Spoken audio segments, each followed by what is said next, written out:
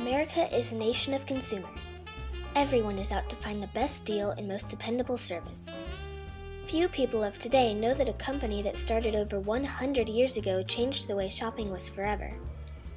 Sears, Roebuck & Company started a revolution of new possibilities through their mail order system that is today what America thrives on. In the beginning, there was Richard Sears, a young man who was trained as a telegrapher and was employed by the Minneapolis and St. Louis Railroad.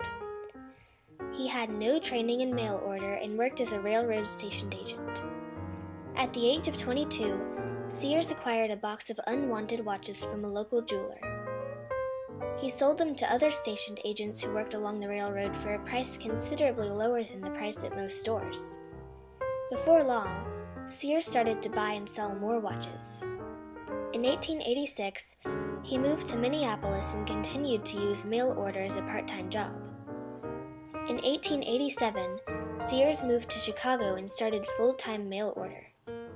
In 1888, he started the R.W. Sears Watch Company.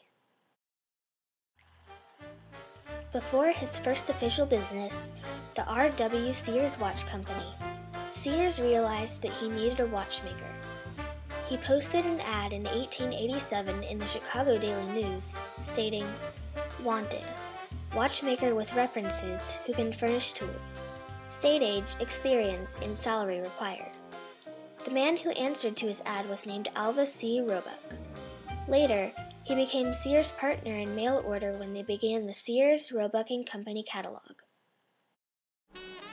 When Sears first started mail order, he was up against a huge amount of competition, being one of the smaller businesses in his industry.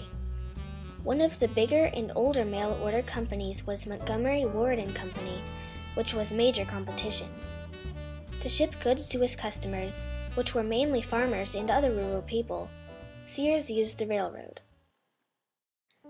Sears' main customer target was farmers because there was free rural delivery and the farmers had little or no choice of the furniture and other goods that they bought. The farmers could only buy their things from local general stores or traveling salesmen, and most of the time the goods were expensive. Sears tried to be up to date with what people of the time wanted, such as popular clothing and the newest furniture and tools. Sears described the merchandise in great detail and included bank references and even testimonials from customers to ensure satisfaction. One man, called R.G. Shanks, sent in a testimonial about the buggy he ordered. "Dear Sirs, I will say that the buggy I ordered from you gave perfect satisfaction in every way. No doubt I saved at least $15 by making the order. Yours truly, R.G. Shanks." Sears' ad, "Send No Money," was soon seen in the newspapers. This type of advertising was new and unorthodox, but caused more people to buy from the catalog than ever before.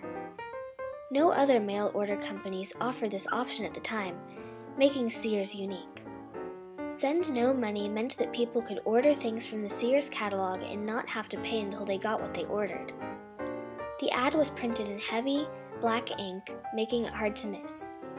Sears kept farmers in mind when he printed the ad, remembering that the farmers did not want the inconvenience of spending money on something and getting an item that they did not like. Although there were many positive reactions from the customers towards the Sears catalog, there were also many negative reactions from store owners who lost business due to the Sears catalog. They had public burnings of catalogs, and even went so far as to pay children money or movie passes if they turned in catalogs. But even so, the positive reactions drowned out the negative reactions. One of Sears' more revolutionary ideas was mail order homes. These were homes that could be ordered directly from the Sears catalog. The pieces were shipped to the buyer with easy assembly and instructions on how to put the house together.